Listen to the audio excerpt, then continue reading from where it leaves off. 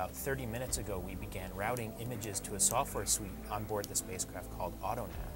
AutoNav analyzes these images and determines where the nucleus is.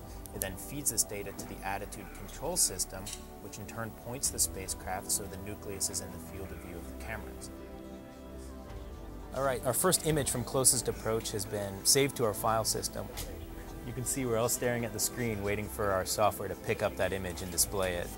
We're all here in anticipation. And the left screen flashes red. The next images should be the high resolution.